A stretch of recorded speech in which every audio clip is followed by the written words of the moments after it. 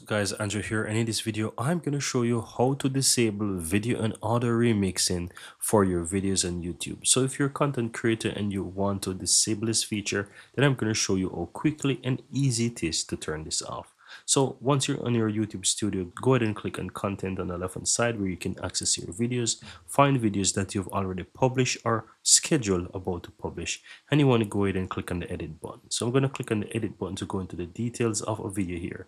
Then you want to go ahead and scroll down. So scroll all the way down. If you're scrolling down and you're not able to see all the content, you might want to click on see more to see more details. But scrolling down should allow you to go more and more to find more details about the video.